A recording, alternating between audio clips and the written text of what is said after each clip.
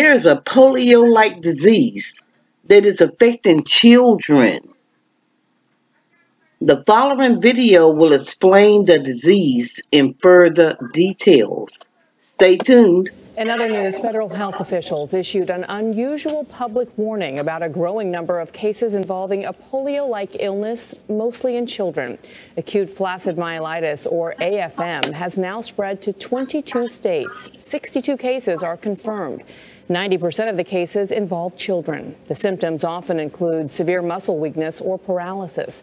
Dr. Tara Narula shows us why this surge in cases is so concerning. And Tara, this gets scarier by the day. It does. It's rare, but certainly when you hear about it, it's very scary for parents. The Centers for Disease Control and Prevention says the numbers jumped between June and September. Health officials want parents to know the symptoms because early diagnosis can help doctors get a handle on the disease.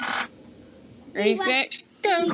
Every day, Jenna Schumpert and her 3-year-old son Hunter do exercises to help strengthen his muscles. They use electric stimulation pads to help rejuvenate his damaged nerves. It's cold. It's cold. Let's rub it. Hunter's illness came on suddenly when he was just 15 months old. Initial symptoms were cough, congestion, runny nose, and he had a fever. Less than 2 weeks later, Hunter was hospitalized on a ventilator. At this point, he was paralyzed.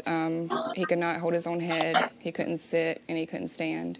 A neurologist confirmed Hunter had AFM, acute flaccid myelitis. The CDC started tracking cases in 2014 when it counted 120 nationwide.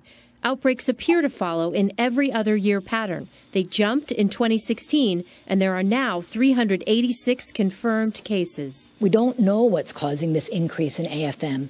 It is truly a mystery disease. While symptoms are similar, health officials have ruled out any connection to polio or West Nile virus. For some of the previous cases, we've identified one pathogen or another, but we have no unifying diagnosis.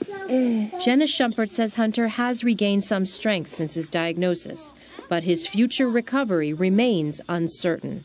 Nobody really knows treatment protocols. They don't know prognosis, and they can't really give parents an answer as to where this is coming from. Doctors say while this disease is rare, it is serious, with 1 death reported last year. It just breaks your heart to see what Hunter and his mom are going through. Can you give us more specifics about what parents should be on the lookout for? So many times it can start with what looks like a respiratory illness and a little bit of a fever. And really the hallmark is sudden onset of weakness in the arms or the legs.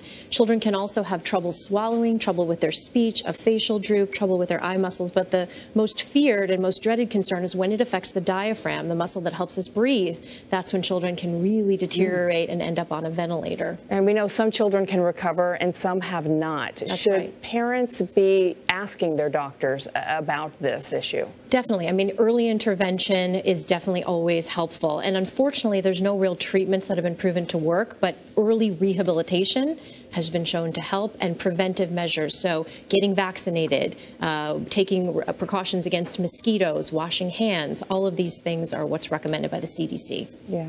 Never go wrong washing your hands repeatedly, and kids and not adults. It's very scary stuff. Thank you, Tara, very much.